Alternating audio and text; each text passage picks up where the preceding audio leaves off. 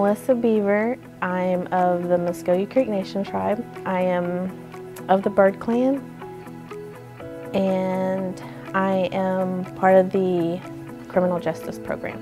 So how I heard about the College of Muskogee Nation was through a few officers with the White Horse Police. When the college first started up, this building wasn't here yet. They were over at the OSU campus at the very beginning, and that's when I first started hearing about the college. I was still in high school at that time, so they knew that I was getting ready to graduate, and they were telling me about how they applied and how they were taking classes there, and told me, it was very easy to apply, and the steps and everything to, I guess, get accepted, and the paperwork wasn't like complicated, I guess. So that stayed on my mind. It didn't seem so intimidating as other colleges. So another thing of me is that I had a child at a young age. I was already a mother in high school. I had my first child when I was 16, and I knew I had to hurry and get in the workforce after high school. I already had like little side jobs to make ends meet, but I knew for me and my child to make it, I had to further my education. So I remembered those officers telling me that there was the College of Muskogee Nation. It was just right here. I'm from Henrietta. I live in Henrietta, but I born and raised here in Okmulgee.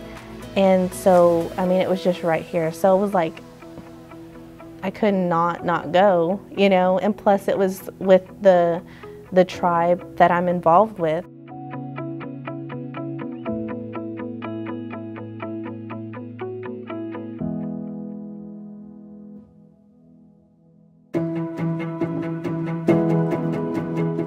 It's taken me a while to get where I'm at today, but I can see the light. I can see the light. And so it's been, a process. It's a long, drawn-out process. But like I said, I had to hurry up, get in the workforce, get a good paying job, a decent paying job.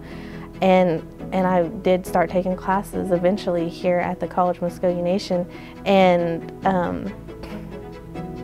a few years later, it took me a while to get here, but I didn't give up.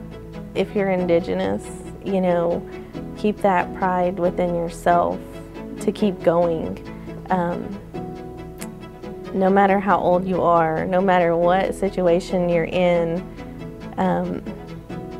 keep that goal in front of you and keep going towards it. No matter how long it takes you to get there, is just to keep going.